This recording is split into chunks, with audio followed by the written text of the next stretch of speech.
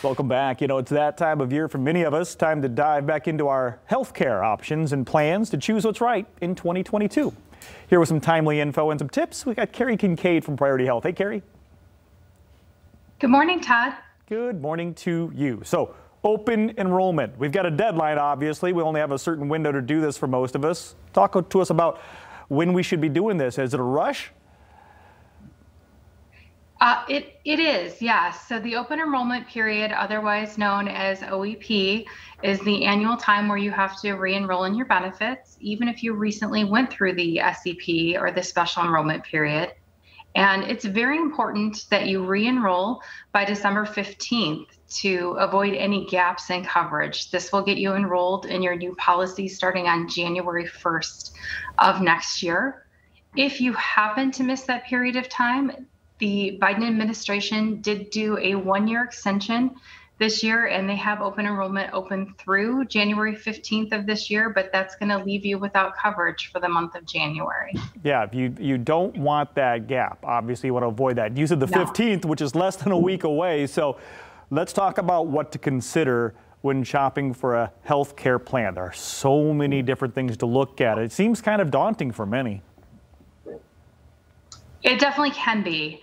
The first thing that people should consider is that through the American Rescue Plan, subsidies were really increased this past year, and those are going to be lasting through next year as well. So I recommend that everyone go out and check subsidies again. The stat that CMS has provided is that 4 out of 5 people can find a product out there for less than $10 a month right now. So truly strong subsidies. So look to see what kind of financial assistance you can get for these products. The next thing that you need to consider is, what are your family needs going into the marketplace? Do you have specific prescription drugs that are important to you? There are tools out there to help you assess that your product will cover those. What doctors are important to you? Definitely look at your plan's network. Make sure you have a product that has the network that's going to cover you for the providers and hospitals that you prefer to see. And then consider things like an HSA, which maybe will help you save some money on your product along the way and help with some of those high deductibles. You know, Carrie, when we went we're going still through this pandemic, a lot of virtual doctor visits happened. Is virtual happening? Does it have any effect or change on these plans? Absolutely, yes. There was a big shift to virtual care. And the more people who tried out virtual care, the more that they found that they really, really liked it. It's convenient to get care just in the comfort of your own home, and the quality of care is there. So we had launched a new product last year that had a lot of membership come to that product called the telehealth PCP product.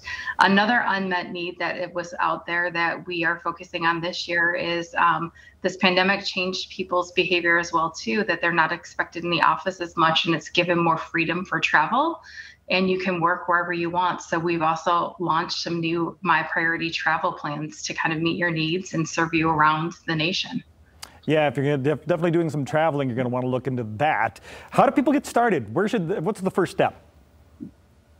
There's 4 great ways to look for coverage. You can always start at healthcare.gov, which is the marketplace, and that'll show you all your options. And it's a great way to procure those subsidies we were talking about. Outside of that, working through a licensed agent who is very knowledgeable is a great way. Next, you can move to private insurers health plan websites like mypriority.com.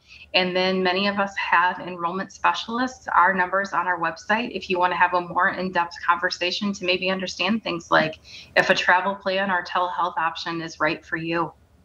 Absolutely. They are there to help with that toll-free number. Carrie, thank you so much for the information. You want to learn more? PriorityHealth.com, a great place to start, or call toll-free 833-997-1344.